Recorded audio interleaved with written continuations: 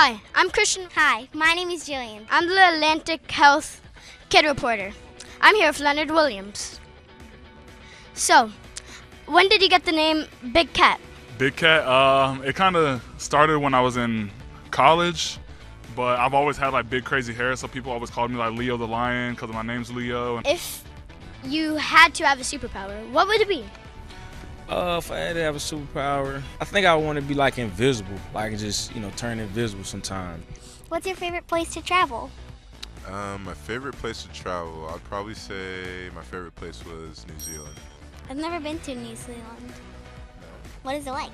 There's a lot of like adventurous stuff you could do, jump off some cliffs and bungee jump and stuff. That sounds fun.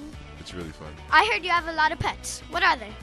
Yeah, I have like 20 reptiles at home, and then I have like 2 fish tanks, like a saltwater fish tank with like a bunch of reef fish, like Finding Nemo and all that stuff. And then I have a freshwater tank with stingrays. So I just have like a few iguanas and like stuff like that at home. What was your favorite TV show growing up? My favorite TV show growing up was Martin, and I still watch that show. I have, a collection of DVDs, and I love Martin show. What's your nickname? KO. Why? They were my initials. Oh, okay.